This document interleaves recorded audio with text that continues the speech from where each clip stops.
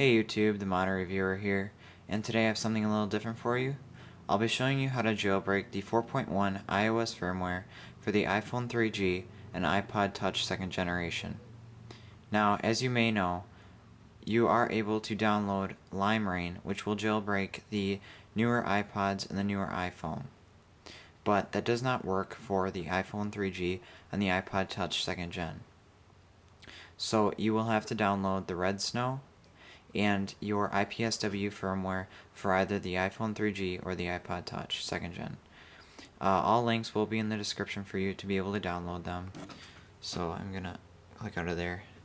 And so just to show you that I am running the 4.1 version on my iPhone, go to Settings, General, About, and my version is 4.1, and the model number as well. It cannot be MC untethered. If it is, this will not work for your iPhone or iPod Touch. So I'm good to go. Hook it up to your USB to your computer, and good with that. Now let's go ahead and open up Red Snow, and this will come up, and we're gonna go ahead and open up the folder, and finally the application, and we're gonna run it again, and now this box should come up, and you're gonna hit browse and find wherever you saved your IPSW firmware, and I saved mine in my desktop just to make it a little bit easier. Gonna double click on that, and successfully identified. Now we're gonna click next, patching the kernel. Now you have your list here of options that you can put into your device. Now you have install Cydia, which it's pretty much a given to have. You must have. It's really good to have Cydia. It's where all the tweaks and everything are. And the verbose boot, that is pretty much the code of the device as it's booting up. It's somewhat cool. Then you have the custom boot logo and the custom recovery logo, pretty self-explanatory. Enable multitasking. Since it's being with the iPhone 3G, I have noticed that my device was really slow when I had multitasking running on 4.0 when I jailbroke it. So I'm not going to do that this time, just to make my device a little bit faster, give it that a little bit more edge. But I am going to check enable home screen wallpaper and the battery percentage, just to know how far I can push my device with battery life. So I'm going to check that, and I'm going to check the custom boot logo. Now for custom boot logo, I just googled it and I found one that I liked, and it has to be PNG format, so make sure you have that. So alright, let's click next. Now this is going to be telling you to have your device plugged in, as well as turned off. So I'm going to do that right now. Turn this off. Slide the power off. And there we go. So it's powered off. Now I'm going to click next, and what you're going to do is you're going to be putting it in DFU mode. So how that goes is you're going to hold the power button for about 3 seconds, then you're going to hold down the home button and for the remaining 10 seconds, and you're going to let go of the power button but continue to hold on to the home button for around 30 seconds, or until when it recognizes the device in DFU mode. So I'm going to go ahead and do that. I'm going to set the camera down so I can do that. Alright, so click next. Hold down the power button for 3 seconds. Now hold down both of them for 10 seconds. And now I'm going to release the power button and continue to hold the home button for 30 seconds.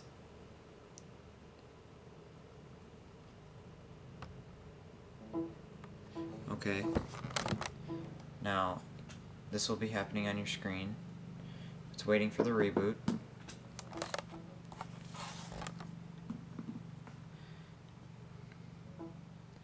Okay, you'll have the screen on both your phone, and it's installing everything. Now that's done. Now I'm going to click finish.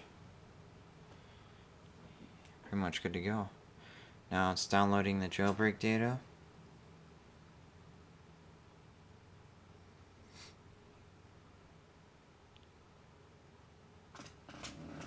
This may take a while, depending on your device.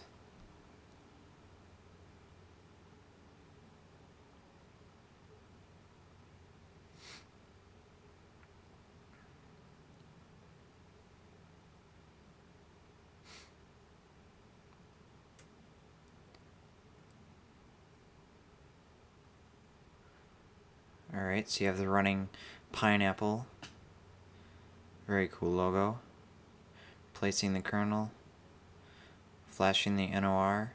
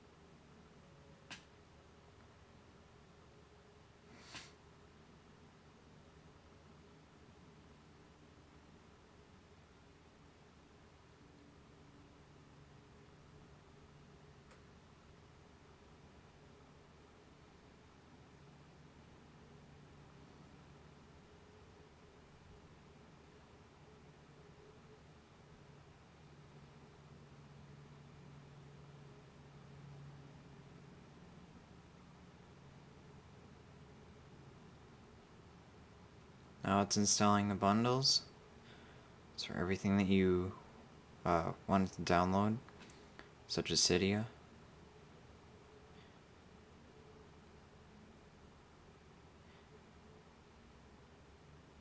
It's almost done.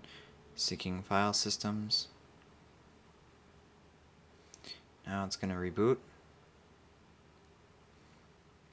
And there's my custom boot logo.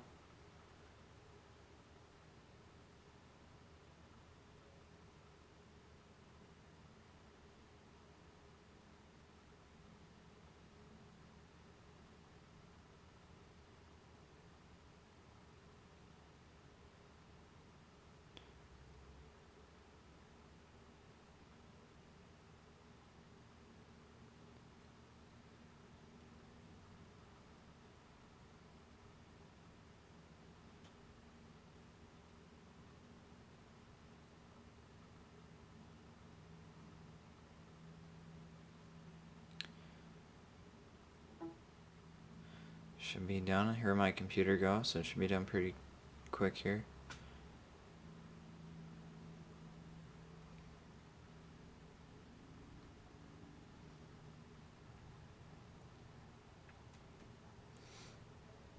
And there you go.